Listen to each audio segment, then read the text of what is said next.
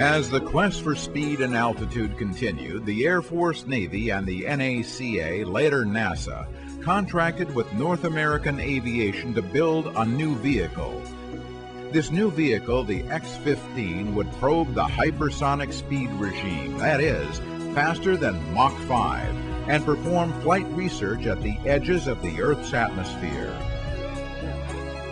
To perform its mission, the X-15 structure was made from a nickel-chrome alloy called Inconel X. It could retain its strength up to a cherry red 1200 degrees Fahrenheit, a temperature that would melt aluminum and make stainless steel useless. The X-15 was powered by an XLR-99 variable thrust rocket engine with a thrust range from 28,000 to 57,000 pounds. Before each flight, the pilots trained 8 to 10 hours in a ground-based simulator. The X-15's flight envelope demanded precise control during all phases of flight: the powered phase, the flight out of the atmosphere, and especially the re-entry. The pilots trained for the multitude of possible malfunctions of the rocket engine, systems, and displays. The appreciation of the ground-based flight simulator was fully realized first in the X-15 program. A flight began with the pilot climbing into the X-15 attached under the wing of the B-52 on the ramp. The B-52 then taxied out and took off, slowly climbing to 45,000 feet, heading for the northeastern corner of Nevada.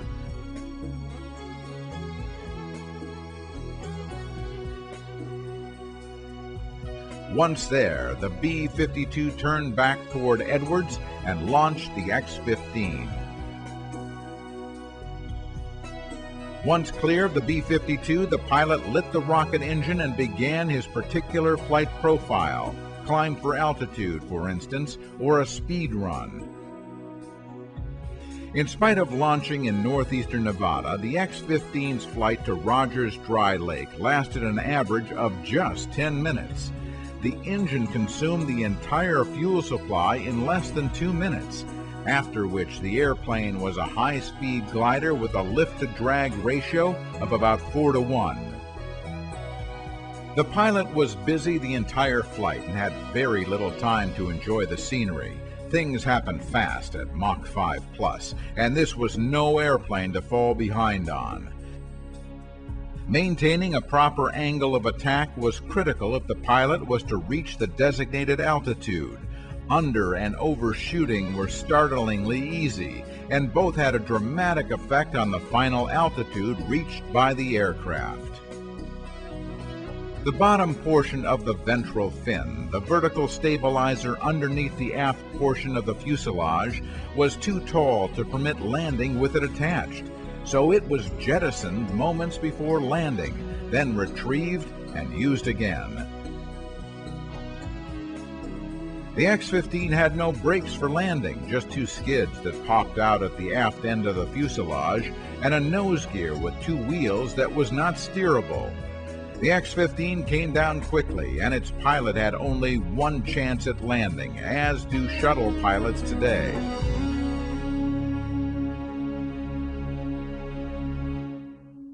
For its record speed flight, the X-15 was fitted with 2 external propellant tanks, which could be jettisoned, and covered with a silicone ablative coating painted white. Unlike the shuttle tiles, the ablative absorbed the additional heating from the high speed by charring rather than insulating. Even then, surprisingly, shock impingement around a dummy ramjet on the lower ventral tail caused some serious local damage to the skins. The ablative coating proved to be impractical for a reusable reentry vehicle, since the old coating would have to be stripped and a new coating reapplied for each flight. With flights starting in 1959 and extending to 1968, it was and still is considered the most successful of all experimental research aircraft. The X-15 program added to the historic foundation of aerodynamics, sometimes measurably, often intangibly, in ways that were not imagined. It pushed the piloted records to an altitude of 67 miles and speed to Mach 6.7. 8 of the 12 X-15 pilots earned their astronaut wings. The X-15 provided much new insight into the once feared region of flight outside the atmosphere. It also gave engineers critical data on the unique challenge of re-entry. Re-entry compounds the effects of aerodynamics and spaceflight maneuvering and proved to be more demanding of both pilot and aircraft than anything encountered before.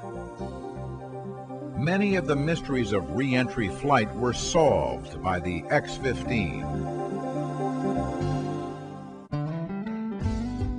In sharp contrast to the high speeds and altitudes of the X-15, a strange-looking vehicle appeared at the center. The low-speed M2F1, a lifting body vehicle, had no wings and resembled a bathtub. A Dryden engineer, Dale Reed, sought to validate this new re-entry concept with a manned research aircraft. Rather than using a ballistic re-entry trajectory like a Mercury, Gemini, or Apollo capsule with very limited maneuvering range, a lifting body vehicle had an estimated landing footprint the size of California. The tubby vehicle shape was taken from re-entry lifting body shapes that were being tested at the NASA Ames Research Center. After seeing Reed's 2-foot model fly, Center Director Paul Bickle authorized an in-house effort to build the manned M2F1. In the spring of 1963, Milt Thompson made the first flight of the M2F1 towed behind a hot rod Pontiac Catalina convertible. Later, an R-4D Navy DC-3 was used for tows to higher altitudes. Flights released from behind the R-4D at 12,000 feet lasted just 2 minutes until landing. The M2F1 would lead to bigger things in the future. If the M2F1 was strange, the Lunar Landing Research Vehicle was out of this world. During the 1960s, NASA had embarked on a journey to the moon. The Apollo program's mission was to land men on the moon and return them safely to Earth. No one on the Apollo program wanted the first lunar landing, with its high pilot workload and psychological stress, to be the first time an astronaut team flew a lunar landing descent profile. To help train astronauts for this difficult task, Dryden engineers Don Bellman and Gene Matranga, along with Bell Aerospace, conceived of an in-flight simulator to train the astronauts. It became known as the Lunar Landing Research Vehicle, LLRV. The LLRV was a free-flying simulator held aloft by a turbofan jet, simulating the moon's gravity, and maneuvered with hydrogen peroxide thrusters. First delivered in late 1964, the LLRV was flown by the Dryden research pilots Joe Walker, Don Malik, and the Army's Jack Kluver. During that time, the team made significant modifications to the craft, some to better mimic the lunar module in its layout, others to make the vehicle safer or more capable. Perhaps most significant of all, the vehicle was a pure fly-by-wire craft controlled by 3 analog computers with no mechanical backup.